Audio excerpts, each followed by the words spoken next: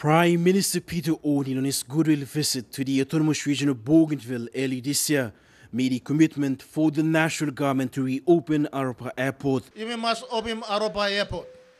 And you must come na pundahan lo Aroa. This commitment was sealed following the signing of consultancy contract for project management services over the weekend in Buka between the Autonomous Bougainville government and the National Airports Corporation worth 2.1 million kina.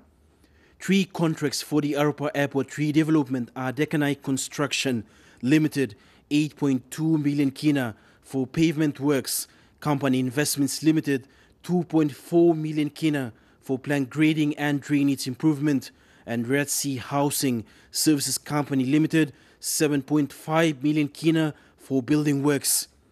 Acting Chief Secretary Chris Hughes explained the Bougainville Supply and Tenders Board awarded these contracts that will be supervised by the National Airports Corporation. National Airports Corporation, as owner of the airports in Bougainville, until such time as Bougainville has the capacity to take over these airports, will be the owner and manager of the project.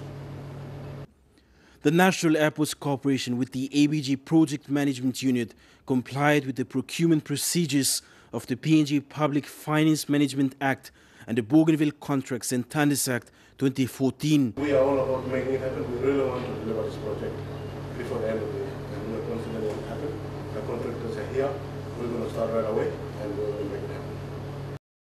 ABG Works and Civil Aviation Minister Luke Carriston thanked the national government for honouring its commitment and to restore services in the autonomous region. I would like to place on record the appreciation of Bougainville people and their government to the government of Papua New Guinea and the state-owned enterprises who have taken up the challenge to commence the operations on Bougainville.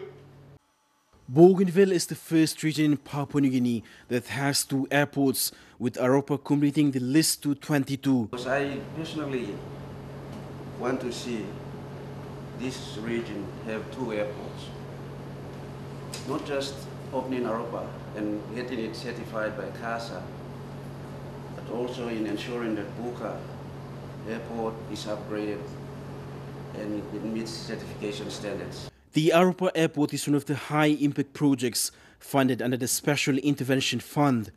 Fabian Hagalitz, National MTV News.